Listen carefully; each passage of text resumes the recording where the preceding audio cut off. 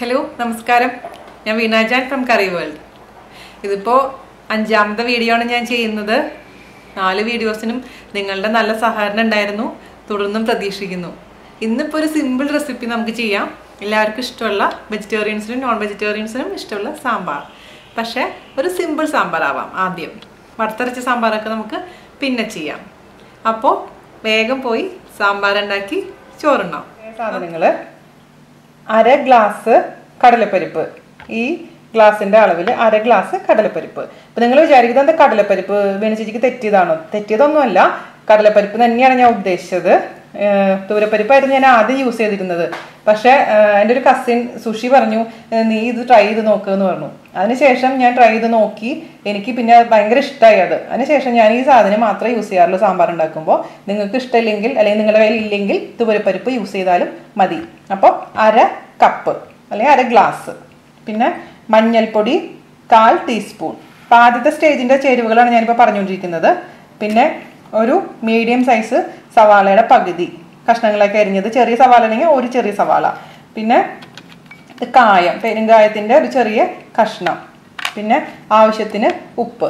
ഇത്രയാണ് ആദ്യത്തെ സ്റ്റേജിൽ ആവശ്യമായ സാധനങ്ങൾ. ഞാനിപ്പോൾ ഇവിടെ ക്യാരറ്റ് എടുത്തിട്ടുണ്ട്, ഒരു പകുതി ക്യാരറ്റ്. ഇത് കൊത്തമര നല്ല ടേസ്റ്റാണ് കേട്ടോ. ഈ സാമ്പാറിലും അവിയലിലൊക്കെ കൊത്തമര ഇട്ട് കഴിഞ്ഞാൽ പ്രത്യേക ടേസ്റ്റ് കിട്ടും. പിണ്ടെങ്കിൽ അത് ഇട്ടോളൂ. അത് ഒരു 4 കൊത്തമര. മത്തങ്ങ, ഞാൻ മത്തങ്ങ എപ്പോഴും ഇടാറുണ്ട് കേട്ടോ സാമ്പാറിൽ. നിർബന്ധമൊന്നുമില്ല, നിങ്ങളുടെ ഇഷ്ടത്തിനനുസരിച്ച് നിങ്ങൾക്ക് എന്താ ഇഷ്ടം അവൈലബിൾ ആണെന്ന് പച്ചക്കറികൾ അത് ഇടാം. മത്തങ്ങ, അതേപോലെ തന്നെ ഇത് വെള്ളരിക്ക, ചേന, പിന്നെ മുരിങ്ങക്കായ. ഒരു മുരിങ്ങക്കായ എടുത്തിട്ടുണ്ട്. അപ്പോൾ ഇത് നിങ്ങൾക്ക് ഇഷ്ടമുള്ള പച്ചക്കറികൾ. പിന്നെ കറിവേപ്പില, പിന്നെ ചെറിയുള്ളി, ഒരു 15 ചെറിയുള്ളി ഞാൻ എടുത്തിട്ടുണ്ട്. ചെറിയുള്ളി നന്നാക്കാൻ മടിയുണ്ടെങ്കിൽ 15 ഒന്നും വേണമെന്നില്ല, ഒരു 5-6 ആയാലും മതി. പക്ഷെ ചെറിയുള്ളി സാമ്പാറിന് നല്ല ടേസ്റ്റ് കൂട്ടും. അപ്പോൾ മടി വിചാരിക്കേണ്ട, ടേസ്റ്റ് വേണമെന്നുണ്ടെങ്കിൽ ഒരു 15 ചെറിയുള്ളി എടുത്തോളൂ. ഒരു ചെറിയുള്ളി പാതിയായിട്ട് മുറിച്ചത്, അങ്ങനെ ചെറിയുള്ളി 15. പിന്നെ വെണ്ടക്കായ ഒരു 4 വെണ്ടക്കായ, ഒരു വെണ്ടക്കായ 2ആയിട്ട് നുറുക്കിയത്. പിന്നെ പച്ചമുളക് 2 എണ്ണം നടുവെ കീറിയത്. ഒരു മീഡിയം സൈസ് തക്കാളി. പിന്നെ ഒരു ചെറിയ കഷ്ണം പുളി, ഒരു ലെമൺ സൈസ് വലിപ്പത്തിലുള്ള പുളി. അത് നമ്മൾ വെള്ളത്തിൽ സോക്ക് ചെയ്ത് വെച്ചിട്ട് ആ വെള്ളം വേണം പിഴിഞ്ഞൊഴിക്കാൻ. വറ്റൽമുളക് ഒരു 3-4 വറ്റൽമുളക്. കറിവേപ്പില, മല്ലിപ്പൊടി 1 ടീസ്പൂൺ, മുളക് പൊടി 1/2 ടീസ്പൂൺ, ഉലുവ ഒരു 2 നുള്ള്, സാമ്പാർ പൊടി 2 ടേബിൾ സ്പൂണും പിന്നെ 1/2 ടീസ്പൂൺ എക്സ്ട്രാ വേണം സാമ്പാർ. പിന്നെ ഇത് വെളിച്ചെണ്ണ തന്നെ വേണം സാമ്പാർ ഉണ്ടാക്കുമ്പോൾ, അതാണ് ടേസ്റ്റ്. ആവശ്യമുള്ള വെളിച്ചെണ്ണ, കായത്തിൻ്റെ പൊടി, അതുപോലെ തന്നെ വെള്ളം. അപ്പോൾ ഇത്രയാണ് നമ്മൾ സാമ്പാറിന് ഉണ്ടാക്കാൻ ആവശ്യമായ സാധനങ്ങൾ. ഇനി നമുക്ക് ഇതെങ്ങനെ ഉണ്ടാക്കണമെന്ന് നോക്കാം. ഞാൻ കടുക് പറഞ്ഞില്ലേ, സോറി, കടുകും വേണേ. നമ്മൾ സാമ്പാർ ഉണ്ടാക്കാൻ തുടങ്ങാൻ പോവാണ്. അതിലോട്ട് കഴുകി വെച്ചിരിക്കുന്ന പരിപ്പിടുക. 1 ഗ്ലാസ് പരിപ്പ്, കടലപ്പരിപ്പ് അല്ലെങ്കിൽ നിങ്ങൾക്ക് ഇഷ്ടം പോലെ തൂരപ്പരിപ്പായാലും കുഴപ്പമില്ല. പരിപ്പിടുക. പിന്നെ കഷ്ണങ്ങളും സവാളയും ഒക്കെ ഒരുമിച്ചിടുക.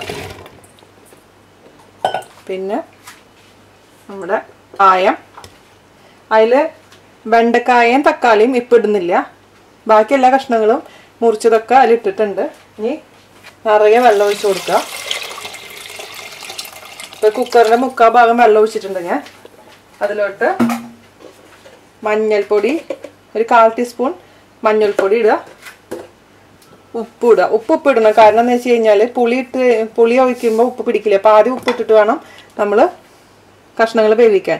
ഇത് അടച്ച് വെച്ചിട്ട് മീഡിയം ഫ്ലെയിമിൽ ഒരു വിസിലിന് വേവിക്കുക.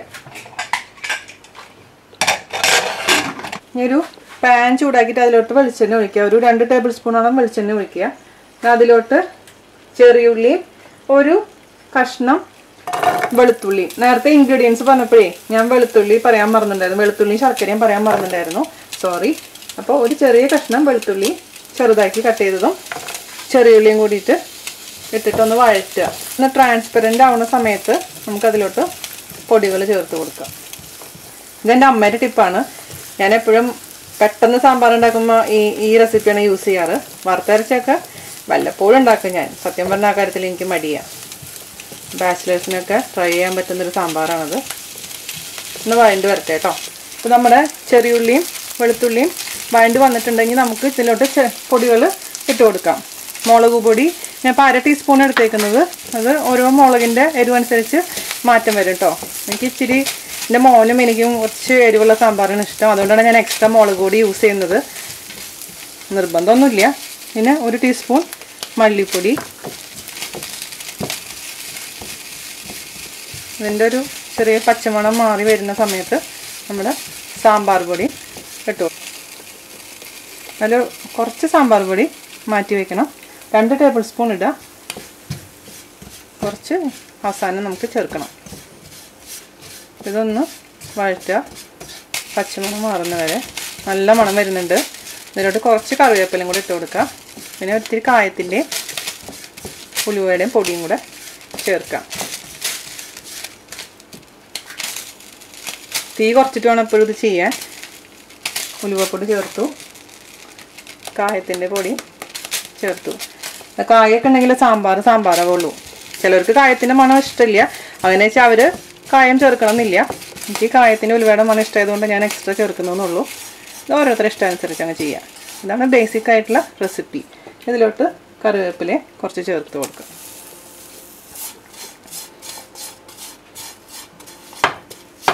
ഇനി ഇത് ഒരു പാത്രത്തിലോട്ട് മാറ്റാം. അപ്പോഴേക്കിനും നമ്മുടെ സാമ്പാറിൻ്റെ വിസിൽ വരും. എന്നിട്ട് വേണം ബാക്കി പരിപാടി ചെയ്യാൻ. നമ്മുടെ കഷ്ണങ്ങളൊക്കെ ഒരു വിസിൽ വന്നു, വെന്തിട്ടുണ്ട്. ഇതിൻ്റെ പ്രഷർ തന്നെ പോകാൻ നിൽക്കരുത്. അപ്പോൾ കഷ്ണങ്ങളൊക്കെ വെന്തുടയും. അപ്പോൾ ഒരു വിസിൽ വന്ന ഉടനെ തന്നെ എന്ത് ചെയ്യണം? നമ്മളിതിൻ്റെ പ്രഷർ കളയാം. ഇതിലോട്ട് പുളിവെള്ളം, നമ്മൾ നേരത്തെ പുളി സോക്ക് ചെയ്ത് വെച്ചിരുന്നത് പിഴിഞ്ഞൊഴിക്കുക. പിന്നെ പച്ചമുളകില്ലേ, പച്ചമുളക്, വെണ്ടക്കായ, തക്കാളി എല്ലാം കൂടെ അങ്ങ് ഇട്ട് കൊടുക്കുക. ഇത് വാട്ടി വെച്ചിരിക്കുന്ന പൊടിയില്ലേ, ചെറിയ ഉള്ളിയും വെളുത്തുള്ളിയും പൊടികളും അതങ്ങ് ചേർക്കുക. ഇപ്പോൾ 2 ടേബിൾ സ്പൂൺ അളവ് ഞാൻ പറഞ്ഞില്ലേ സാമ്പാർ പൊടിയുടെ. അപ്പോൾ ഓരോരുത്തരുടെ സാമ്പാർ പൊടിയുടെ അനുസരിച്ച് മാറ്റം വരും. നിങ്ങളുടെ സാമ്പാർ പൊടിക്ക് മണമൊക്കെ കുറവുണ്ടെങ്കിൽ അപ്പോൾ 3 ടേബിൾ സ്പൂൺ വരെ സാമ്പാർ പൊടി ഇടാം. സാമ്പാർ പൊടിയിലും എരിവുണ്ടാവും. അതനുസരിച്ച് വേണം ചെയ്യാൻ. അപ്പോൾ എൻ്റെ ഇതിലിപ്പോൾ 2 ടേബിൾ സ്പൂൺ സാമ്പാർ പൊടി മതിയാവും. പിന്നെ ലാസ്റ്റ് നമ്മൾ കുറച്ച് ചേർക്കുന്നുണ്ട്. അപ്പോൾ ഇതിൽ കുറച്ച് ശർക്കര, ഒരു 1/2 ടീസ്പൂൺ വരുന്ന രീതിയിലുള്ള ശർക്കരയും കൂടെ ചേർത്ത് നന്നായി തിളപ്പിക്കുക.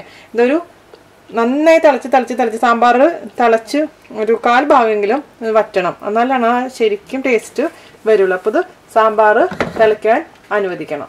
സാമ്പാർ നന്നായി തിളയ്ക്കുന്നുണ്ട്. ഒരു 10 മിനിറ്റ് കഴിഞ്ഞ് ഇരിപ്പുണ്ട്. കുറച്ചും കൂടെ ഒന്ന് തിക്കാവണം. പക്ഷെ ഒരുപാട് തിക്കാവാനും പാടില്ല കേട്ടോ. ഇരിക്കുന്നതോറും സാമ്പാർ തിക്കാവും. പിന്നെ ഞാൻ എപ്പോഴും പറയുന്ന പോലെ തന്നെ ഇത് രാവിലെയൊക്കെ ഉണ്ടാക്കി വെച്ച് കഴിഞ്ഞാൽ ഉച്ചയാകുമ്പോഴേക്കിനും കഷ്ണങ്ങളിലൊക്കെ പിടിച്ച് സാമ്പാർ നല്ല ടേസ്റ്റ് ഉണ്ടാവും. പിന്നെ കഷ്ണങ്ങൾ ഇഷ്ടമനുസരിച്ച് നിങ്ങൾക്ക് ഇടാം. ഞാനിപ്പോൾ എൻ്റെ കയ്യിൽ അവൈലബിൾ ആയ കഷ്ണങ്ങളാണ് ഇട്ടത്. മുരിങ്ങക്കായും വെണ്ടയ്ക്കായും ഒരുമിച്ച് വേണമെങ്കിൽ ഇടാം, അല്ലെങ്കിൽ ഏതെങ്കിലും ഒന്നിട്ടാലും മതിയാവും. അപ്പോൾ അതനുസരിച്ച് അത് നിങ്ങളുടെ ഇഷ്ടമനുസരിച്ച് ചെയ്യുക. അപ്പോൾ ഉപ്പൊക്കെ നോക്കുക, ഉപ്പ് വേണമെങ്കിൽ ആഡ് ചെയ്യാം. പിന്നെ എപ്പോഴും പുളി ഒഴിക്കുമ്പോൾ സൂക്ഷിക്കാം. പുളി ആദ്യം കുറച്ച് ഒഴിച്ചാൽ മതി. ഒരുപാട് പുളി ഒഴിച്ച് കഴിഞ്ഞാൽ നമുക്കൊന്നും ചെയ്യാൻ പറ്റില്ല. നമ്മുടെ സാമ്പാർ കേടായി പോവും. പുളി കൂടി കഴിഞ്ഞാൽ എനിക്ക് പലപ്പോഴും അബദ്ധം പറ്റാറുള്ളതാണ്. അതുകൊണ്ട് പുളി കുറച്ച് ഉപയോഗിച്ചാൽ മതി. പിന്നെ പുളി കുറവ് തോന്നുന്നുണ്ടെങ്കിൽ നമുക്ക് തക്കാളി ആഡ് ചെയ്ത് കൊടുക്കാം. ഇപ്പോൾ ഇത് കറക്റ്റ് പുളിയാണ് ഞാൻ എടുത്തിരിക്കുന്നത്. അപ്പോൾ ആ രീതിയിൽ എടുക്കുകയാണെങ്കിൽ കുഴപ്പമില്ല. അപ്പോൾ കുറച്ചും കൂടി തിളക്കട്ടെ കേട്ടോ. സാമ്പാർ റെഡി ആയിട്ടുണ്ടെങ്കിൽ ഇത് ഇരിക്കുമ്പോൾ കട്ടിയാവും. അതുകൊണ്ട് ഇപ്പോൾ ഇത്ര മതി വറ്റിയത്. അത് നമ്മൾ വെച്ചതിനേക്കാളും വെള്ളം ഇപ്പോൾ 3/4 ഭാഗം വെള്ളം വെച്ച് ഇപ്പോൾ 1/2 ഭാഗമായിട്ടുണ്ട്. അത്ര മതിഞ്ഞിരിക്കുമ്പോൾ അത് പാകത്തിന് കൺസിസ്റ്റൻസി ആയിക്കോളും. ഞാൻ എപ്പോഴും പറയുന്ന പോലെ സാമ്പാറൊക്കെ ഇരുന്നാലേ തന്നെ ടേസ്റ്റ് ഉണ്ടാവുള്ളൂ. സാമ്പാറിലോട്ട് നമുക്ക് കാച്ചി ഒഴിക്കാം. അപ്പം അതിന് വേണ്ടിയിട്ടൊരു ചെറിയ പാൻ ചൂടാക്കുക. ഇതിലോട്ട് 1 ടേബിൾ സ്പൂൺ വെളിച്ചെണ്ണ ഒഴിക്കുക. ചൂടായിട്ടുണ്ട്. ഇതിലോട്ട് നമുക്ക് മുളക് ഇട്ട് കൊടുക്കാം.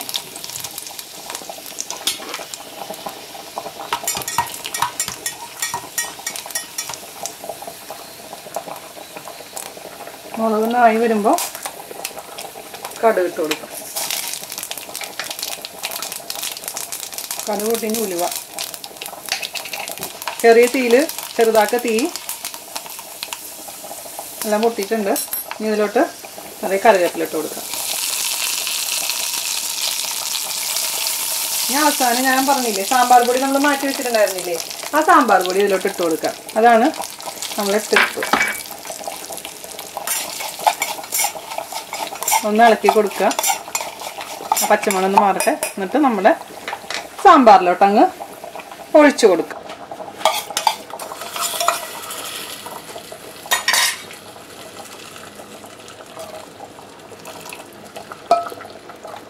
ഇതിൽ കുറച്ച് സാമ്പാർ കൊണ്ട് ഒഴിച്ചിട്ട് മിക്സ് ചെയ്ത് കൊടുക്കുക പതുക്കെ. ഇനി കുറച്ച് നേരം അടച്ചു വെക്കുക.